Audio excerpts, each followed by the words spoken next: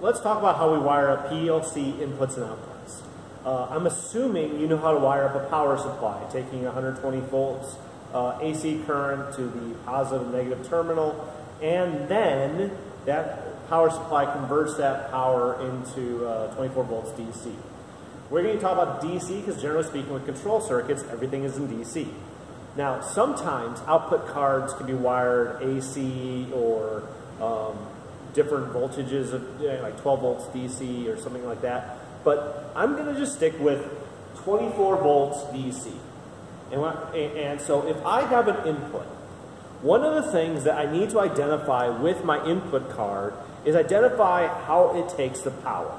Do I expect the power to be grounded through the input card, or do I expect the power to be grounded through the components? The terminology for this is syncing and sourcing. Okay? If something is syncing, if it's a syncing input card, that means the negative voltage, the negative terminal is effectively inside the card, and it's grounding through the card. Ground through card. And if it's sourcing, it means it's grounding through inputs. Or I'm going to say component because that will make more sense in a second. Okay? Every input card is going to say, or output card for that matter, will say syncing or sourcing. Well, what does that look like? So here's my positive, and in black I have my negative. That way you can kind of get a sense of how the grounding works. And if I bring a wire over, and let's just say this is a push button, general, normally open push button, I will then wire this to my input card. And let me make it pretty. So here's my input card. Input card.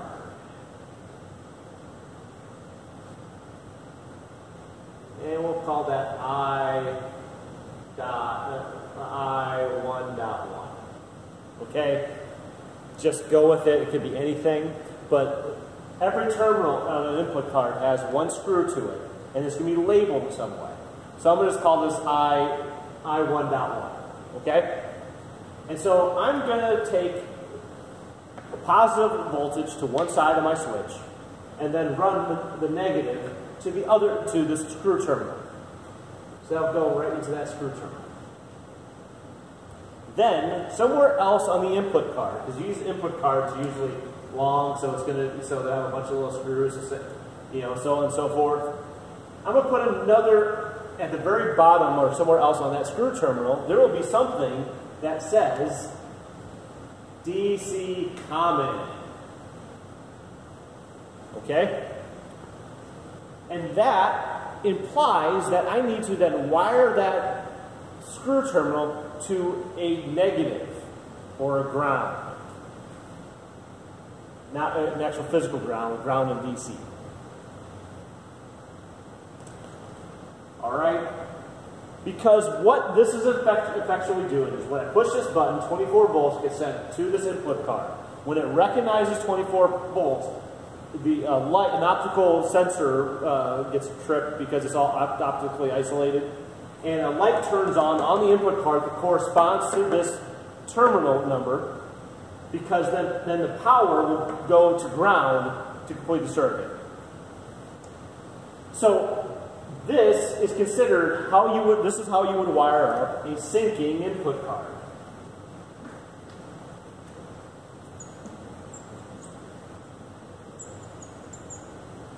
And generally speaking, in the United States, this is how we do things, okay?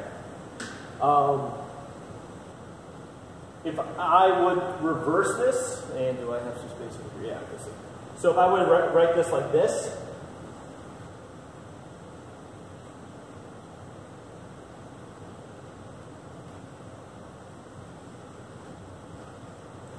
VDC plus, then I 1.1. Whoops.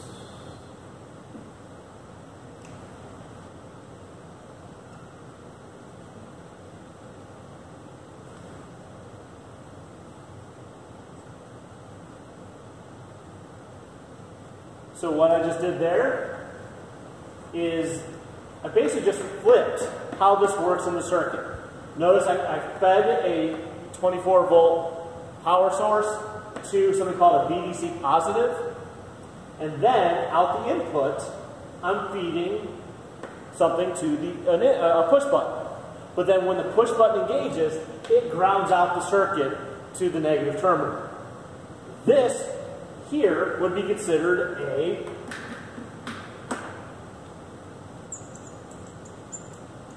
sourcing input, because the input card is providing power to the switch.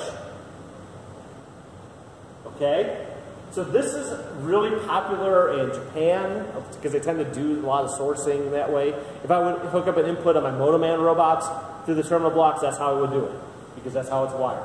But again, it grounds, so this is actually has 24 volts almost at all times, but when this closes out and then this sends a signal through, basically making this potential difference 0, because it's just a closed circuit, that's when the light turns on.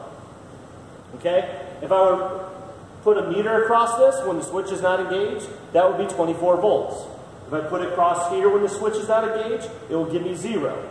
Push the switch, put a meter across this component, it should give me 24. Okay? This should give me 0 at this point. Push the switch, then it should give me 24. See the difference? Well, I can also do outputs as well.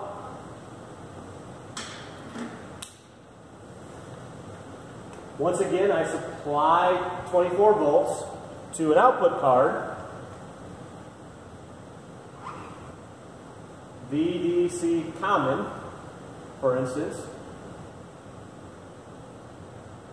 or VDC plus,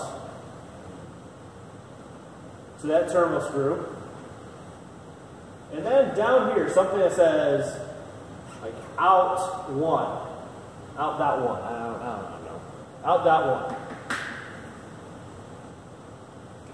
I will then feed that to, let's just say a light.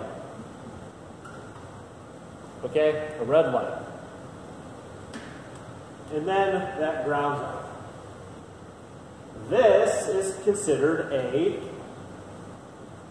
sourcing output, because I'm supplying power to here, and then when the logic dictates, it flips on a switch inside the output card, and that sends power to the red light.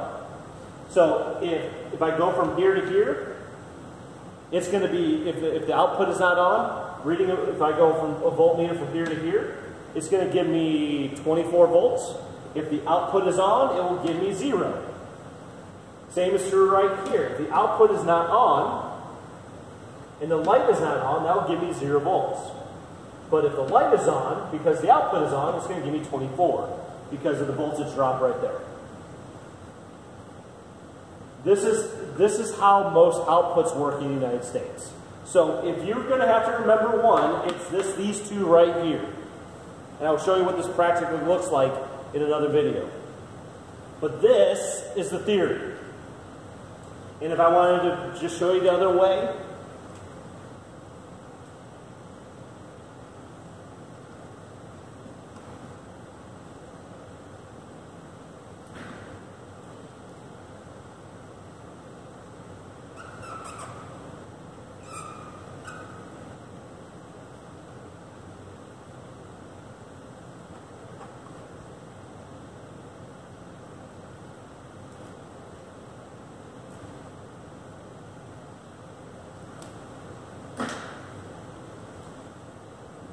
sinking output.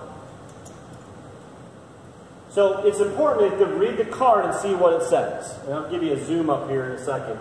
so that you can actually see this. But this is a quick and dirty. But again, in this case, I'm supplying power right here at all times. So basically, this results as an open ground. And if the output is not on, if I go across here like this, I should read 24 volts. But when the output turns on, I should read 0 volts across this because I'm grounding through this out through. This is an open ground.